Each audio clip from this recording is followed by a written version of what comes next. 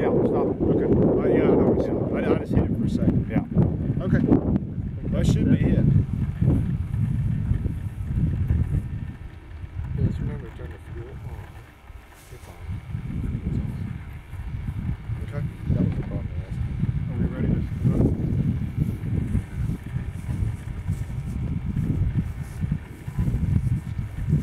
Can I borrow this thing at Christmas? I use it instead of a Christmas tree. Got all these damn lights on it, and LEDs. They flash and wiggle. Hanging a ball off the bullet off the horizontal. Yeah. Hang Santa Claus off the Fido boom. There's a part that's a sensible prison under its own tree. That's right. I was just making sure. Okay.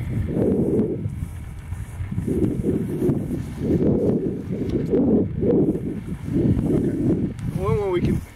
So turn it to the run position before we even start. We can at least preliminarily kind of check not start sequence, but the run position. Which I think is full up trim. Okay. Okay. Okay. Well, it still says state is off. I think all I gotta do is put this thing up to full throttle and it'll initiate the start sequence. Well. Okay. It's not that. That's bad. I rewire. So bring it all the way back to idle. You mean shut off? Yeah. That's right. Yeah, I'm sorry. Yeah. Okay. So, all right. So it doesn't change here, but say go back up.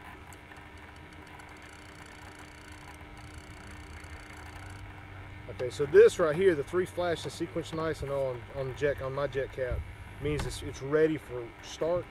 So if you turn that radio off and leave this powered up, is it going to drop the gear or anything? I don't know. Well, we want to hold on to it because what that means, if you cut that off and this goes to non-run position, at least we know your fail-safe is... The fail-safe has not been turned off. I haven't done it yet. Well, okay. Just JR, so JR doesn't, Spectrum doesn't automatically, their fail-safe doesn't automatically set. I think it goes into hold. It goes into hold, throttle goes to hold. Okay. I'll set fail-safe up before we fly it. And just open the back seat and test the brakes. What I would recommend is you have a switch on there to kill the motor too. We got set up. Okay, good. That's what's there. So you got a switch, it'll kill the motor? So flip it. Okay, that doesn't do anything. It kills the motor. We tried it. Does it? Yeah. Well, because You've got 2 in here. Do what? You've got a run. It's only hooked to the throttles. We only hook from there to the radio. yeah, you gotta have throttle up to get the kill switch to work. So you don't have the.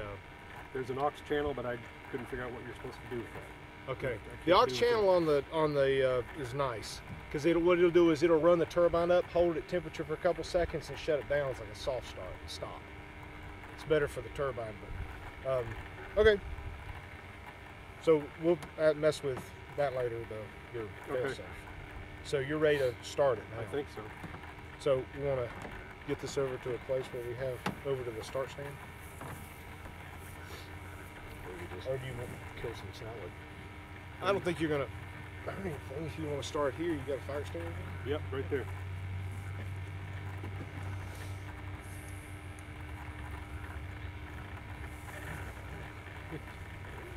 You're soaking wet tube back. Here, let me grab this. It's always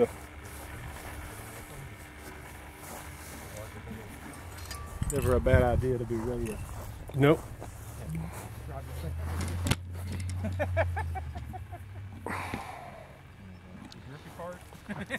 All right, we ready?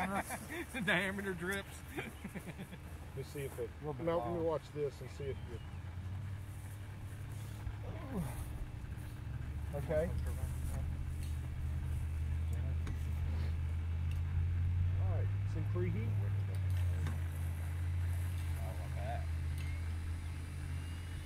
So it may fail on this first start because. Wait, we got the fuel shut off. Okay, it's okay. Stop it. Turn off the radio. Turn Because off the radio. if you if you do it, if you open up, We did the same thing. the pump's running, going, I got a pump, I got a pump, I got a pump. That was my fault. I turned it off when we got done, just That's right, out of habit. All right, ready, go again? Yeah.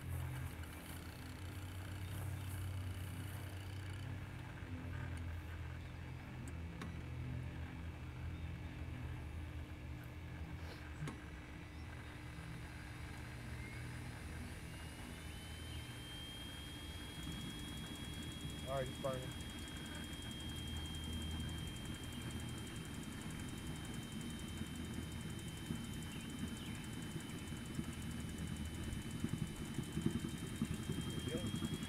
So it should be ramping up now.